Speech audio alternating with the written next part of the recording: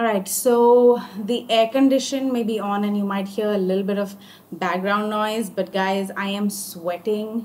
I just cannot take this Mumbai heat anymore. So I'm about to pop in 2 weeks. 14 days to go. This baby's like cooking fully. It's not coming anytime before. I feel like it's chilling. There's no signs of labor, nothing. I think I'm gonna make it to 40 weeks. And then we have a big baby. I really feel it's a big baby, dude. Hey guys, I forgot to even say hi to you guys. Hi guys, welcome to my channel.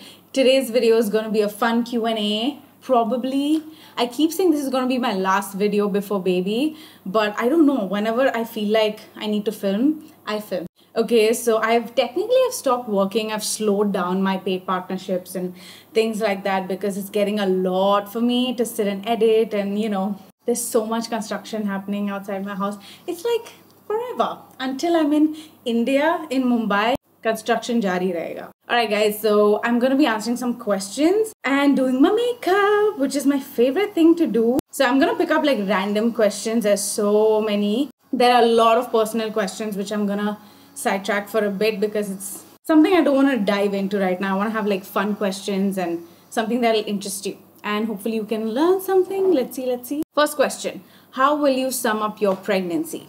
Good question to begin with. I think it's not a very positive answer, but I really want to be honest with you and I don't want to fake it. You know I never will. So overall, it's been a very difficult journey because of course, you know, I'm going through a separation as well with my partner. So it's not been the most ideal pregnancy journey like everyone else's. Like I really thought it's gonna be swell and like pretty and I'm gonna love my bump. I'm gonna be so happy.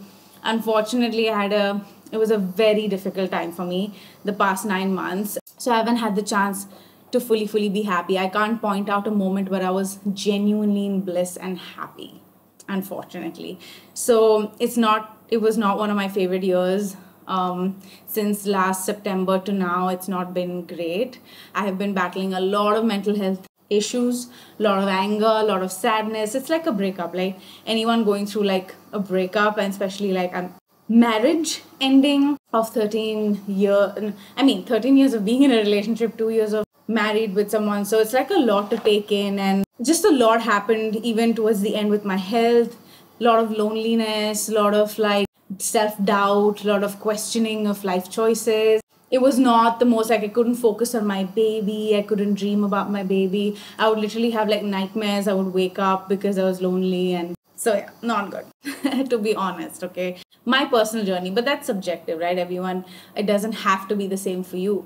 It can be amazing for you, but I don't know if I want to go through this again, to be very honest with you, because this has left a very bitter taste in my mouth, and I don't know, it is what it is. I just want to move past this and now be happy. I want to find like a happy moment in my life because it's been a while since I was genuinely happy. Look at this cute thing. It's a Spotlight Primer by PAC. So happy for you. My question is, what kind of a mom do you envision yourself being? Oh, smells nice. Wow. I like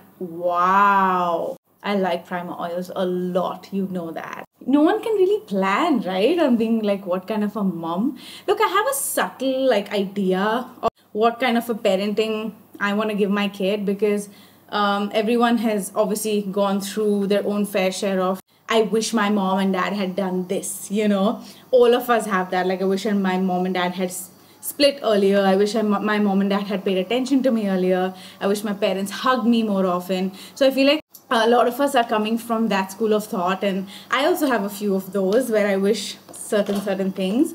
So I think those are the things I want to give my kid because I know how that feels. And I think overall I'm just going to be a really fun mom. I think I want my kid to be able to tell me anything and everything under the sun. I know all parents wish that, but I think you need to give them space. And I don't think I'm going to be the kind to like get really super angry. I'm just not an angry person. But I'm a very like, okay, tell me what's up. Let's sort this out. You know, I want to be very solution oriented as a mother. This is all in my head right now. I don't know how I'm going to react, but I definitely will be more accommodating. I know so much more. Like we know so much more than our mothers and fathers back in the day. So I feel like with the knowledge given, the amazing information and parenting and podcasts I've listened to, I just feel like I can open doors for my child and actually break a lot of generational trauma and just bad generational cycles that have been coming through and through and through.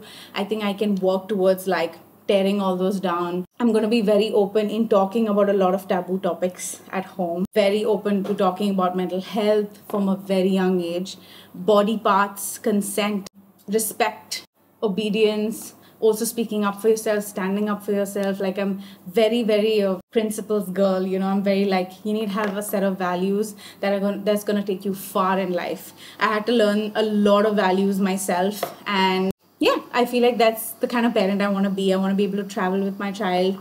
I want my kid not to be like embarrassed of me, which look, they will be, okay? Everyone was at certain age. So I'm not saying like that's going to happen. Every kid's going to like run away from you, but that's my aim. I want to be their friend. I want to be their friend, and I want to be able to like chill with them and hang out with them. Just that's my like vision. Have fun with my baby.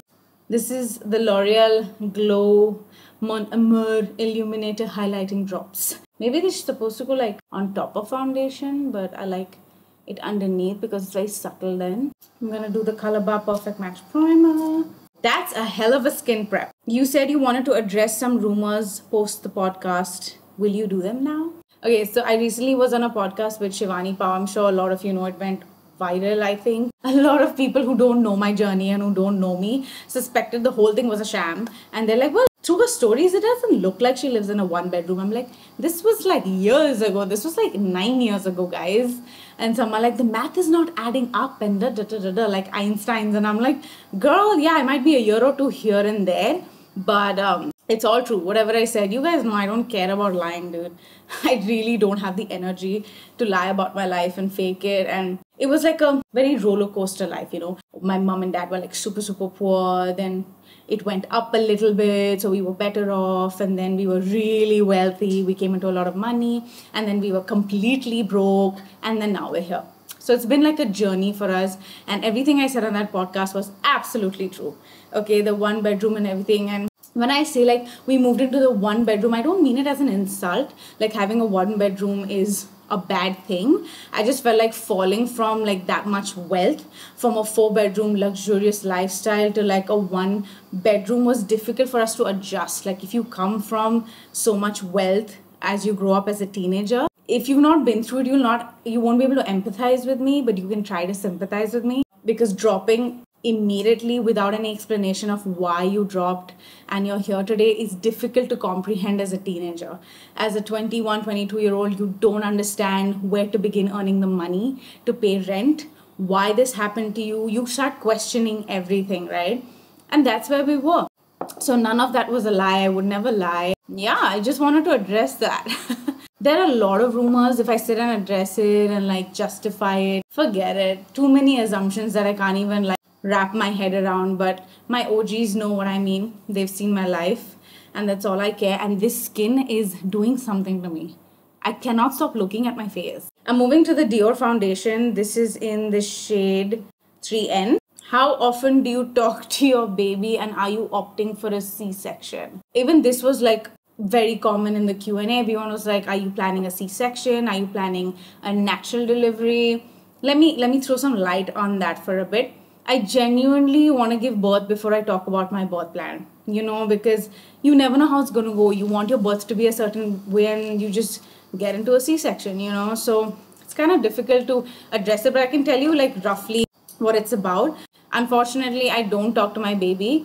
I am okay saying that because, guys, that's the last thing on my mind. You have no idea what is going through my head. Like I have only been able to process the end of my relationship, and like I haven't had time to think about my baby as much as you think, those times where you just given like just relaxed, you're taken for a holiday, you're like courted, you're, those kind of things. I really thought that would happen to me, and it didn't. And I had to like really, really think about my life. This was not the life I envisioned for myself. I did not plan on being a single mom. So yeah, all of that, so I don't actually talk to my baby. It's very odd to me. I only belly rub I belly rub, I think about my baby. I'm just like, we're gonna be okay. I remember talking to baby in the shower during my first trimester and second trimester. Huda Beauty and L'Oreal concealers. So for my new moms, I highly recommend you not being afraid to do a little bit of research. Actually, do a lot of research. I think usually people have a specific date in mind that they want their kid to be born, etc. I'm not like that. I don't plan on getting like cut. That's something I want to avoid as much as I can. But if it happens, it happens. You know what I mean? But that's not my plan. My plan is to do a water birth and is to birth naturally with pain meds or without pain meds. I'm pretty sure I'm leaning towards with pain meds. What type of lingerie do you wear in this time of post-pregnancy? I am not post-pregnancy. For lingerie, you want to sort of wear mesh panties for a while. The hospital grade mesh panties, you get those on Amazon. And because if you had a C-section, you can't wear cotton panties, guys. It really, really hurts. Even during natural birth, you want to wear sort of like light mesh panties with a pad because you're going to bleed a lot. So that's the panty situation. For bras, you want to wear nursing bras. Bras that are easily like you can pull down, bras that you can unbutton and unclasp. You don't want to wear padded wired bras, okay? So you get a ton of nursing bras on H&M and Zivame and like it's endless. You get a lot of them in the market these days. So, is it painful when the baby kicks? No, not at all, not at all. It starts with butterfly kicks, like little kicks in your early second trimester. A little later, depends. And then when you're in your 8th month and 9th month, depends on what kind of a baby you have. My baby is a kicker, okay, and a puncher. So it's like already pissed off with the world. It's, girl, when I tell you kicks, it's like, and I'm just like, what did I ever do? Why? I'm sitting down. They don't hurt. They're just like nudging you. You'll see your stomach roll up like that. Did you have any early symptoms of pregnancy before missing a period? If so, please share. I know this can get very confusing. Like if you're in a relationship and you're just like messing around, don't mess around. Look, there are many factors of a missing period, okay? Hormonal, health issues, stress, it's a lot. Your date changing. So it's not, pregnancy is the first thing we girls always run to, but it's very difficult getting pregnant. It's not very easy to get pregnant, okay? Yeah, so the first sign I can clearly tell you now that I think about it is yes, a missing period. If you miss your period for like 4 or 5 days, then it's a concern. But 2-3 days is absolutely normal. Just take a pregnancy test. But what I realized is my boobs got really heavy, my boobies, okay? And usually I used to get very heavy sore boobs pre-period all the time. So it was nothing new. Like the symptoms are not new. It's like, I'm probably getting my period. It's literally like that. Okay, but the boobs were so heavy than usual that it started to hurt. That is a sign.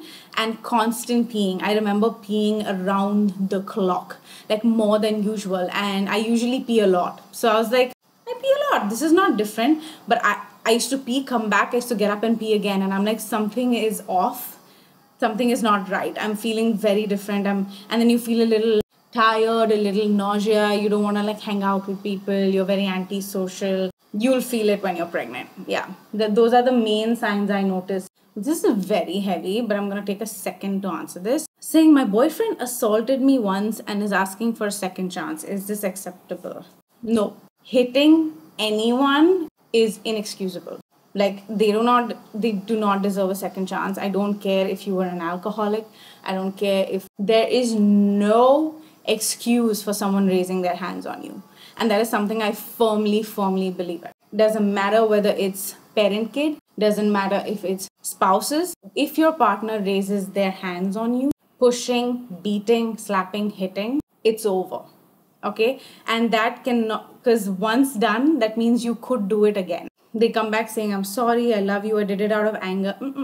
You don't hit people you love. I'm sorry, you don't hit people you love. Even if you were intoxicated, you don't hit people you love.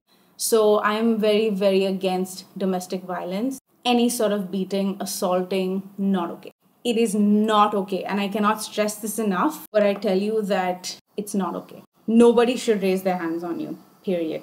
Have you purchased a breast pump and which one have you purchased? I didn't purchase a breast pump. I got it for my sister-in-law. So basically what happens is that you get to keep the machine. The machine stays the same. They're very expensive, but I got the Spectra 1, Spectra 2.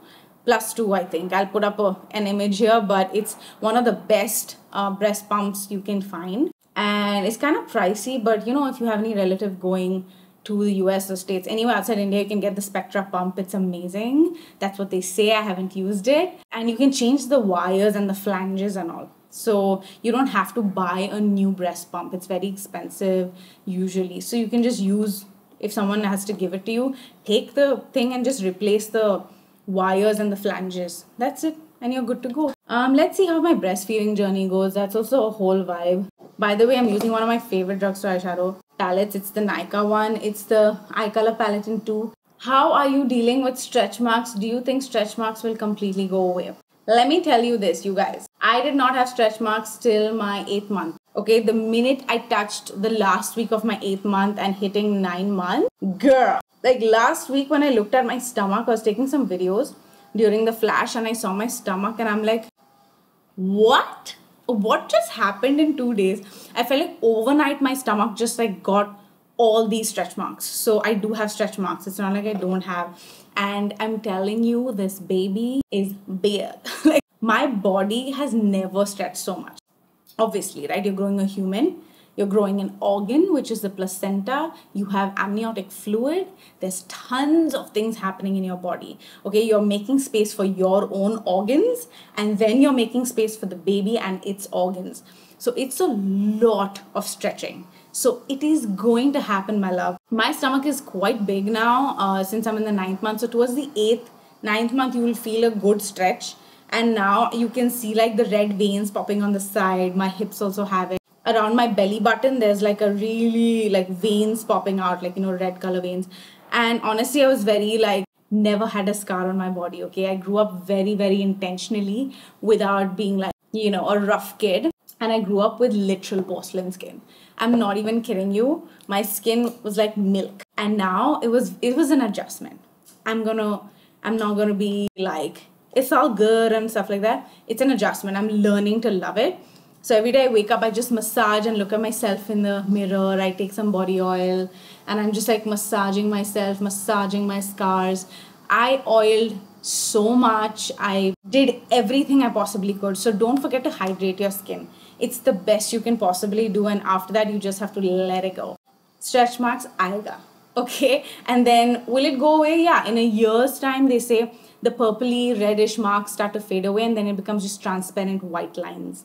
So you definitely will see it, unless of course there are many treatments out there in the market now will help you avoid these. It'll like sort of like reduce the visibility. So give it a year's time, yeah, and don't rush into anything. I'll probably look up some procedures of massaging my belly and if there's anything I can do to sort of, you know, get it to look nice and smooth, but nothing else. How are you supposed to expect you to grow a child and be scarless? What expectation is this? I feel like the Kardashians have just like ruined our expectations of having. They are like porcelain, but who knows what's under that, right? Who knows what's the reality, what treatments they've been through, what nobody knows, girl. It's all good. You just have to literally accept it. And I'm trying to accept it. Trust me, I'm not there yet. I'm like, okay, this is going to be my belly for a while. It's going to go back. I'm going to hit the gym. I'm going to try my best to get my core in place. I'm going to take Pilates and then we'll see. You know, we'll see. I'm going to wear this Hindash Color Fluid Ultra Shimmer in Boy Tears. People say if mom is happy during pregnancy, child also becomes joyful and not cranky. Is that true? I'm sorry, but I was miserable my entire pregnancy. And I guarantee my child is going to be one of the happiest kids on this planet. Because I'm intentionally going to make that happen. Okay? And please stop putting pressure on mom to be happy during pregnancy. I keep talking about it. But I really mean it when I say when someone is going through pregnancy, let them go through pregnancy however they want to go. You're not giving birth, but they are. And it's mentally excruciatingly painful because we're going through a body transition. We're going through a mental transition. The hormones are uncontrollable. It is a very difficult journey. And if you just tell moms, छोड़ो ना खुश तो रहो बच्चे का क्या होगा, do not guilt trip mothers into feeling a certain way. That is absolutely not fair. And I think that's something I gave myself grace when I went through my separation and like I did not think about, oh, I need to be happy so that my baby will be happy. Let me suck up all the stress and like fake it and laugh. No, I was going through a very hard time during my pregnancy. Extremely hard. And I let myself cry for days. I let myself be angry. I let myself eat whatever I want to eat because I was very upset. I don't regret that one bit. Absolutely not. Your kid is gonna come out fine. They're gonna be perfect. They have their mind of their own. They're gonna be lovely as long as your environment is lovely and as long as mama continues to heal. This is something I will point out for sure. Now, after baby comes, there's gonna be a postpartum phase where you're gonna get postpartum depression, postpartum blues. It's all about your hormones adjusting to the environment. It really depends on how much help you get, how your partner is supporting you, what kind of support team do you have around you. So all of that really matters. You can't go through this alone. It takes a village to raise a kid. And making sure that you are taken care of, you are fed, it feeds a lot into how you feel after. So usually when moms birth their babies, everybody comes to check on the baby. Nobody comes to check on the mama. Nobody asks like, are you okay? They'll just like, how are you? How are you feeling? Isn't it the best feeling ever? Oh my God, he's so cute. He's so cute. She's so cute. What about the mom? She went through a massive surgery. If it's a C-section, she's cut through like 7 to 9 layers of her skin. She's stitched herself up. She's breastfeeding or she's bottle feeding, and she's going through such a traumatic drop of hormones. And that's all you ask? Like, you gotta like take care of that mama. Okay, first it's how are you, mama? Can I do anything for you? Can I bathe you? Can I get you cupcakes? Can I get you food? Do you want to sleep? Can I take the baby away for some time? I'll be sitting in the living room. What do you need? Okay, that is the first thing you need to ask when you get into any new mom's room or environment. Respect the mama's boundaries. Is it okay if I touch the baby? Wash your hands. Is it okay? You need to ask permission. Just because she had a baby and you're close to her doesn't give you the right to just like do whatever you want to do. Okay, just because she's fragile right now, she'll be tired. Okay, so I really think that this whole stigma of like mama needs to be happy so baby is happy. No. Okay, mama needs help to be happy. Mama needs constant uplifting. She needs validation. She needs to know she's done a fabulous job and she is right on track. And if she fails at breastfeeding, she's still a freaking stand-up mother. And she needs to be praised all in all. I feel like our parents didn't give a shit, dude.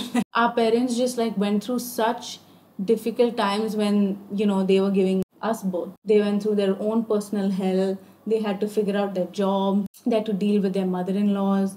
They had to serve the entire joint family. So much our parents went through, right? And look at us. We're okay. We're happy. So please don't put pressure on any mother to be happy when she's not genuinely happy. Are you scared or excited to be a mother? Have you planned this new beginning with your little one? I'm not scared. I'm not nervous. I think it's one of the things I'm like least scared about. I think it's because I know what it looks like. Like it's gonna be perpetually sleep deprivation, la. But I feel like, dude, I think I'm gonna embrace the good part so much more because I've been through so much shit, dude. I'm just like, I'm ready to be happy. You know, when you're just like, F it, I wanna be happy.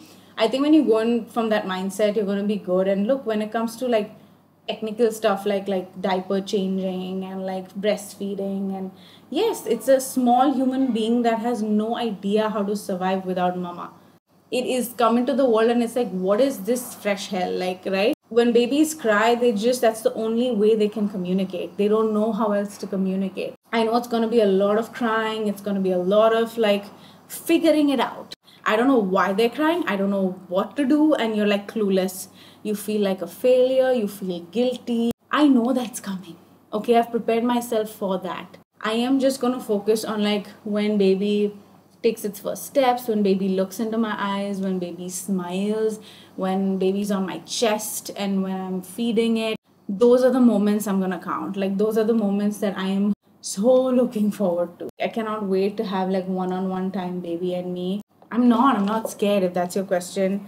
Have you planned this new beginning with your little one? I don't know, guys. You can't plan this shit. Like I said, I planned my life. Look at what happened. You know, it's like you plan all this and then you're like, okay, then. Okay, I have these Pixie blushes I really want to try. How cute. They're so cute. They're Pixie On The Glow Blush Tinted Moisture Sticks. Are you planning to take a break from social media? If so, for how long? Yeah, it's gonna move my foundation. I don't wanna do this. Cute. Yes, I am gonna take a break for a while. I wanna just be with baby. So that's why I'm doing all of this content beforehand. And I will be putting stories here and there, guys. I think that's all good.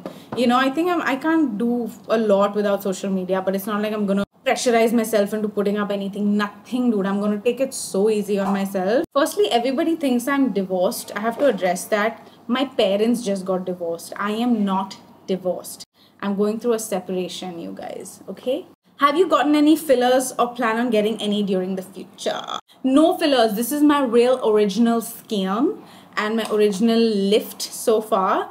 I am deathly afraid of needles. You know that, right? The IV infusion was such an event for me that I had to plan so much mentally. I'm not opposed to it.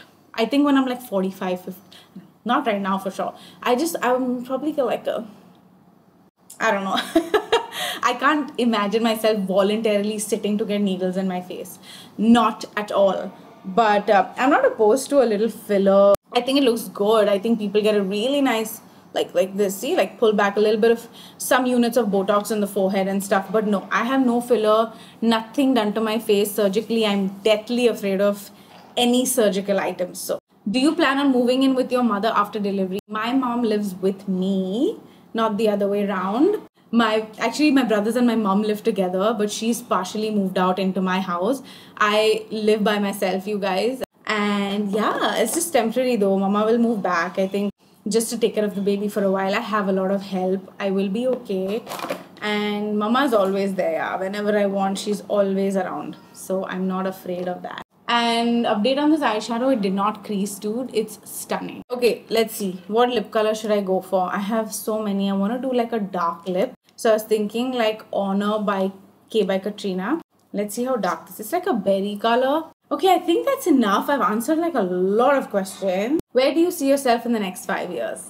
Okay, we're going to end with that question. Thank you so much. So interesting. Look, again, I would have given you this answer beautifully 1 year ago. Okay, and now I feel like since there's such a massive shift in just generally where I am in life, I am actually taking it by the day. I don't know when this birth is gonna happen. I don't know how I'm gonna feel. What is the next step in my life? Okay, all I know is I want to give birth. I want to do my best. I want to heal. I want to take the baby, go travel for a bit and live my life a little and just bring back some happiness into my life. That's the first few months that I'm giving myself grace to do. 5 years is a long time, man. So much can change in 1 year. Look at my life. It's so different. It's so different. I would have never imagined that this is where I'd be today, despite everything. So I feel like planning everything and then like it being absolutely like, because I'm really anal about life. I wanted like this timeline. I wanted this to happen, that to happen. And I put myself under so much pressure to make things happen in a certain timeline that I just disappointed my own self.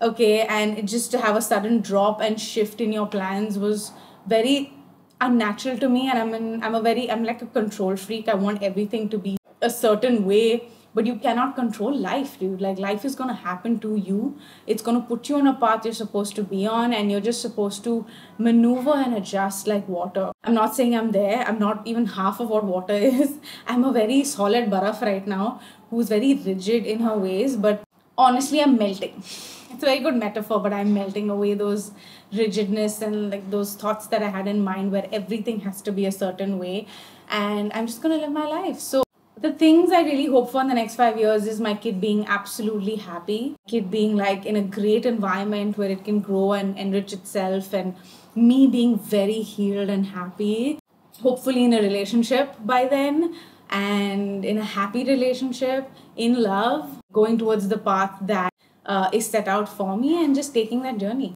And probably doing still excellent in my career with you guys and sticking around. That's what I see myself doing in the next 5 years, and building my company and just doing the things I'm meant to do from 30 to 35, just like primal early 30 years. I plan on being like super, super fit and super in shape and a very like healthy, active mother. And yeah, these are things I can tell you off the chart because these are things I need to happen, and it will.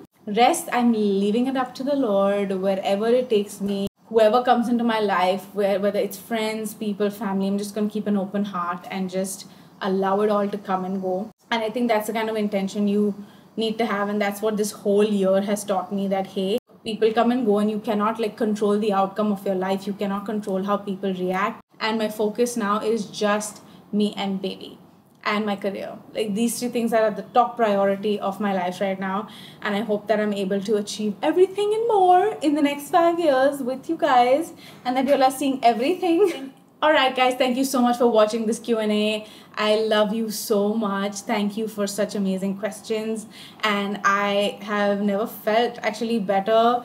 It's been a while. It's been a week of a lot of poking and prodding, and I felt really icky. So it's been nice to sit down and film. And I love this makeup look. Can I just tell you, like, everything in this makeup, from the Dior foundation to these blushes to this lip color and this PAC primer oil, we've got it nailed down. I think the skin looks fantastic. So good. So thank you for watching. I love you so much, and I will see you in my next video. Maybe, maybe not. I don't know. Are we gonna meet again? Let's hope. Fingers crossed. Okay, bye. Until labor.